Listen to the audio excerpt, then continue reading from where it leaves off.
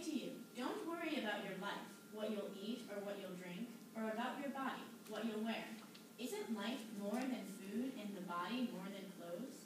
Look at the birds in the sky. They don't sow seed or harvest grain or gather crops into barns. Yet your heavenly Father feeds them. Aren't you worth much more than they are? Thank you. And Gabe Zimmer? Yep. Who among you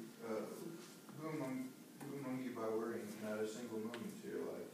And why do you worry about clothes? Notice how the lilies in the fields grow. They don't wear themselves out with work, and they don't spin cloth.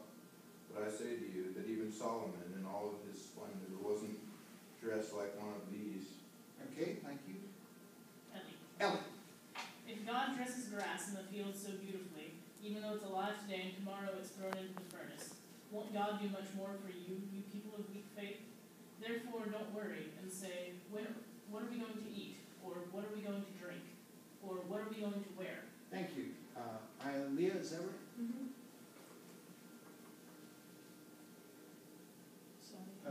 Verse 32.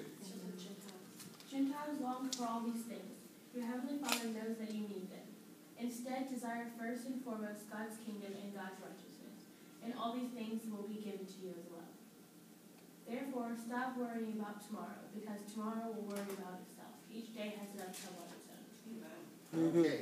So here we've got that. Let's go back to verse 24. And Jesus says, you can't serve two masters.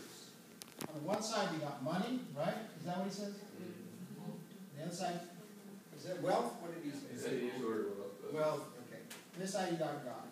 Okay. These two are competing for your attention. Okay. These two are competing for your allegiance. Money and God. So, you are going to have to make a choice. What choice do most people make? Money. Or a lot of people make? Not everybody. A lot of people. What am I tempted to make? I worry about money. I want to have more money. I think I have enough of God, but I always want more money. So, there are these two, money and God, pulling at us.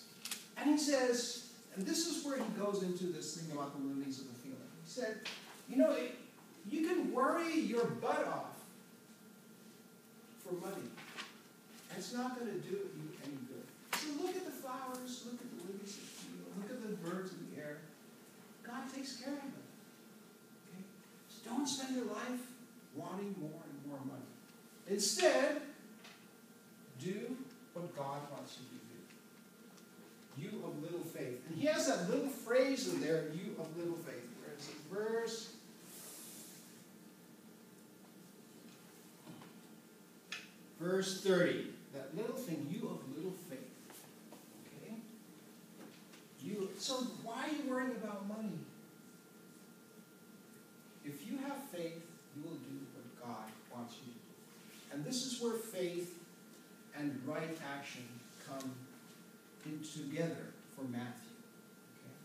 Because even though Matthew says doing the right thing is the most important, he says it takes a certain type of person to do the right thing. And that is a person who's not worried about where the money is coming from. That's a person who wants to do what God wants them to do, which is to care for the sick, the people in prison, the people who are, etc., who are hungry, people who are naked, okay, all those things. So that's where the faith comes in. That you really have to trust God to give you what you need on this earthly life. Focus on doing the right thing. Do the will of my Father. Focus on that. And these other things, clothes, housing, shelter, will be added unto you. So you see that connection between faith and works in Matthew. But Matthew makes a big deal about doing the will. And this, this faith, again, faith doesn't mean saying, Jesus is Lord, Jesus is Lord, Jesus is Lord. Faith means putting it into action, trusting God inside, and saying, yeah, I trust God. I'm not going to worry about the things of this